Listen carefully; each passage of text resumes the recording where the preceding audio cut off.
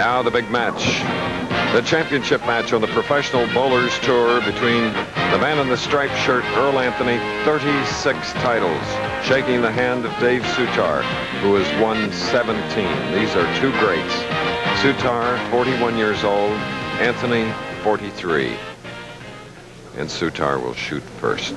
Soutar defeating Ted Hanna's 209 to 198. Soutar winning over Jeff Moran. Moran winning over Marshall Holman in our first game here.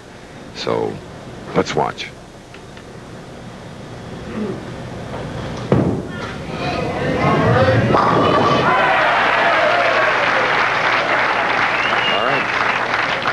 One of the things that makes Soutar so great is he is a match game player, Chris. He learned to bowl in the late 50s and early 60s when they bowled a lot of match games on a pair of lanes, such as he's doing today. He doesn't have to move, and once he gets zeroed, he very seldom loses a pair. That makes him very tough.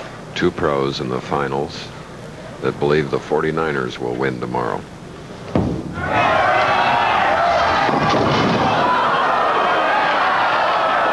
Oh, the 710, which was once converted in this house. On this very same lane by Mark Roth. Earl Anthony, we said, Chris, you asked why he uses a little more practice time. He needs to get his speed up. This pair of lanes is fairly dry, and he didn't throw it hard enough. That's all there is to it. And the pro that he is took very little time, knew that he would just go for the 10 pin and got it over with. He's thinking now, trying to wipe out that disastrous shot, and he'll be shooting on the left lane from the left side. Changing balls, Chris, excuse me, to a ball that's harder and doesn't hook as much.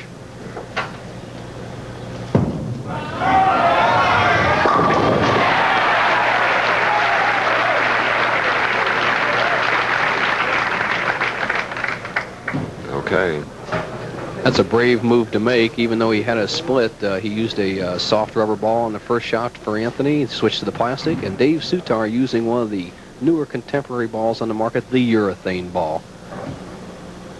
The urethane ball goes a little farther down the lane, then breaks fairly sharp at the back end. Oh, terrible high hit, leaving the 6, 7, 9, 10. But he got a great break with a 2-pin, taking out the 4 and avoiding that same disastrous split he had in the previous match. The 6, 7, 9, 10, Chris, is much easier with the 4-pin gone because you can hit the 6-pin, drive it into the 9, and have it slide over into the 7.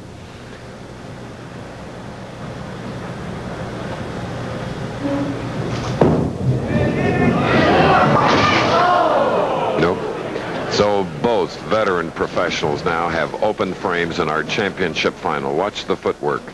4-step delivery, every step a little longer than the next, a little more momentum. Soutar, ideal style, cross lane, just slides by the 6, trying to slide it over into the 7.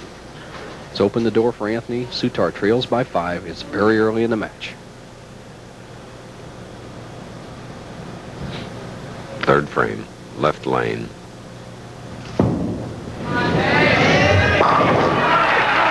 Back in the pocket. Anthony is up. Earl takes very little time.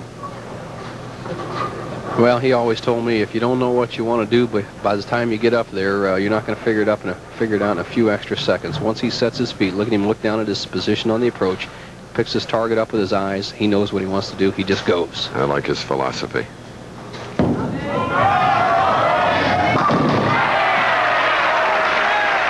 What a shooter. You look at Earl Anthony and you make a comparison with golfer Jack Nicklaus. Familiar profile.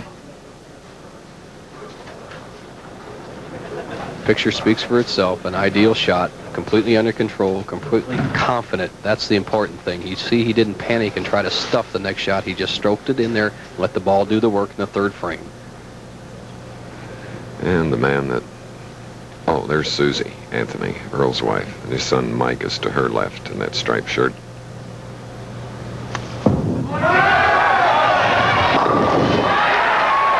Oh, he liked that. He liked that. So did the Anthony family. 3 in a row. We're going to leave live action because we're running late. And we'll bring you up to date. I'm going to let you in a little secret. If it wasn't for Grecian formula, they'd soon be calling me a gray-haired ball player. but gray hair's not for Pete Rose. So I started using Grecian formula. Grecian formula. It does away with as much gray as you want, some of it or all of it. And the change is so gradual and so natural looking, no one notices. If I had gray hair like this, my teammates would laugh and call me Old Man River. Hey, listen, if the gray-haired league's not for you, get Grecian formula. State Farm teamwork. It takes the hassle out of claims. And like a good neighbor, State Farm is there. All right, while we were away, in the 4th frame, Dave Soutar had a strike to double. Now here in the 5th frame, first ball, leaving the 3-6 in a hectic final match, Earl Anthony and Dave Soutar.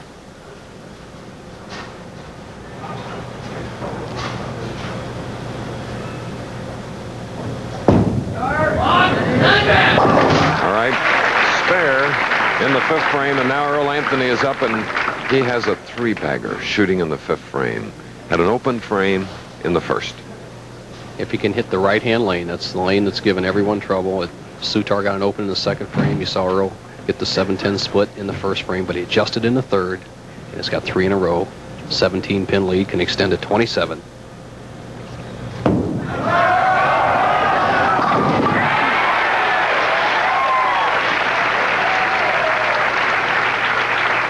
Four in a row, the man that thought about retiring, Earl Anthony, put together 4.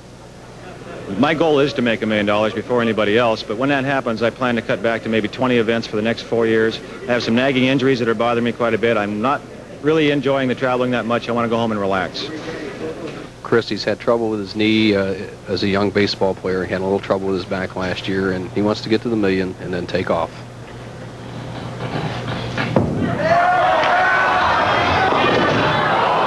High hit, and there it is, the 4-6-7-10. 4-6-7-10, wide open when he had the match well in hand. Once again, he gets a disastrous split. He can only go for 2 of them to keep the match close. Amazing today how many times we've seen, there's the odds, 2001. It's made every once in a while. It's amazing how a player, when he gets a big lead, all of a sudden has a disastrous shot come through and tighten the matchup.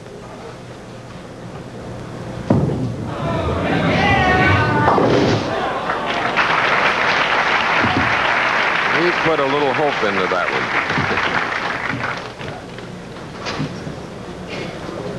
121 through the 6th for Earl Anthony. Now with the spare up, it's Dave Soutar in blue, shooting in the 6th frame. Match play competition. These players don't really care what the final score is as long as they're on the winning end. Leaving a 10-pin. Soutar Close match. Really wanted that one. The tough right-hand lane made a sensational shot, delayed the hook, got the sharp break at the back end, but left a solid 10.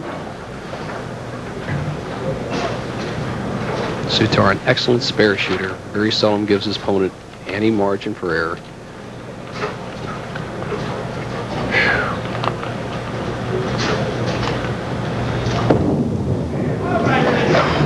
And methodically covers the 10-pin.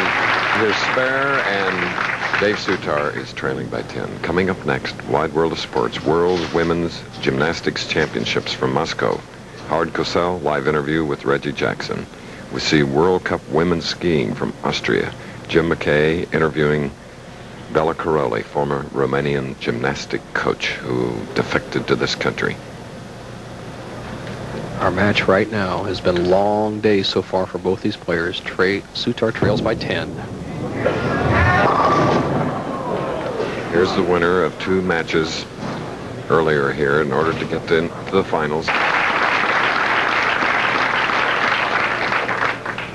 So 3 spares in a row for Soutar, 4 strikes in a row for Anthony until the 6th frame when he had an open. He's leading by 12, now shooting in the 7th frame.